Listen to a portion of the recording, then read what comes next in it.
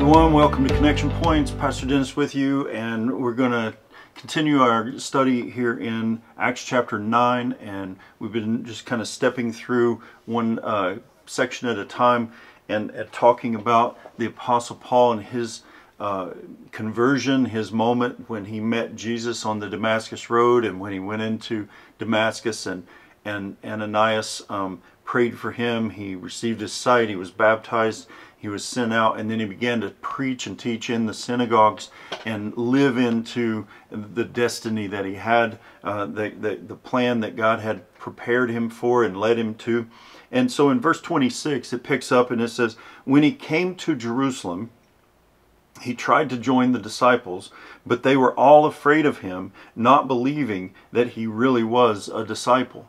Because remember, Saul was a Pharisee, and he had a license, he had authority from the high priest to go and to really to destroy the church, to arrest and even kill those who were claiming the name of Christ and for living into this. And so when he came to the disciples, they thought it was a trap. They thought he was trying to trick them or something like that. In verse 27, though, we see a new person that comes in. It says, but Barnabas took him and brought him to the apostles. He told them how Saul on his journey had seen the Lord, and that the Lord had spoken to him, and how in Damascus he had preached fearlessly the name of Jesus. So Saul stayed with them and moved about freely in Jerusalem, speaking boldly in the name of the Lord. He talked and debated with the Hellenistic Jews, but they tried to kill him. When the believers learned of this, they took him down to Caesarea and sent him off to Tarshish. So there's a lot in here. Barnabas, remember, we talked about him earlier, I believe in chapter 4, where he had sold a piece of property and brought the proceeds to it. And he was referred to there as the son of encouragement. That's why they called him Barnabas. His real name was Joseph. They call him Barnabas because he's a son of encouragement. And here he's encouraging Paul. He's being a friend to him, and he's bringing him to the apostles and saying, listen, let me vouch for this guy. Let me be a friend to him. Let me encourage him and encourage you to receive him. And so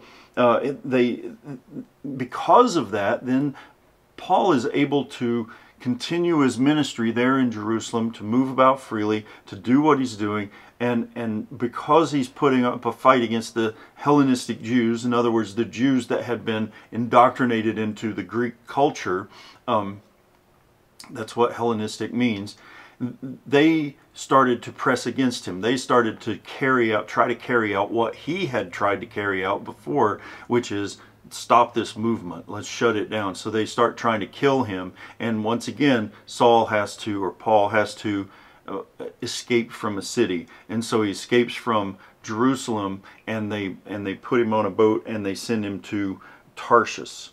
Well, let's see, when the believers learned of this, they took him down to Caesarea and sent him off to Tarshish. I'm not sure if it was on a boat or not. Maybe I just made that part up. But back to Tarshish is where he's from. He actually lived there. That was his hometown, and so they're sending him back home. In verse 31 it says, then the church throughout Judea, the church throughout Judea, Galilee, and Samaria enjoyed a time of peace and was strengthened, living in the fear of the Lord, and encouraged by the Holy Spirit, it increased in numbers. So the church begins to grow. The church begins to expand as more and more people share the love of God and the grace of God.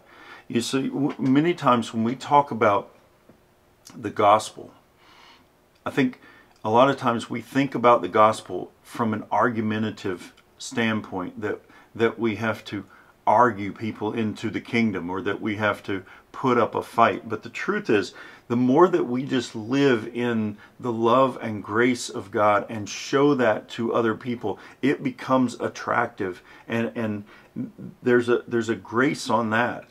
There's an attractiveness to that people are drawn to. And I believe that that's what's happening here, is that the believers are just experiencing the presence of God and experiencing the grace that they have in Him. And because of that, they are greatly encouraged, and they're encouraged by the Holy Spirit. In other words, the Holy Spirit is filling them full of courage, and when courage comes in, fear goes out. And so He's replacing their fear with faith. And that's what the Holy Spirit does. And when that begins to happen, the church begins to increase in number. And so more people come to know the love of God. And that's really what the gospel is. The gospel is the love of God come to life in a person named Jesus Christ.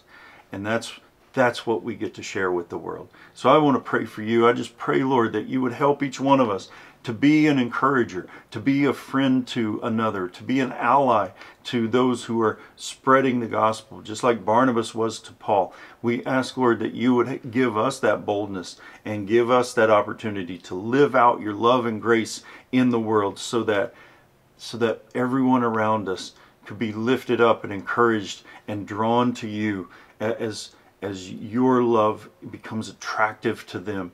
And we will be ready in season and out of season to give a reason for the hope that we have, because our hope is in Jesus, whose name we pray. Amen. Amen. Thanks for being here today. Have a great one.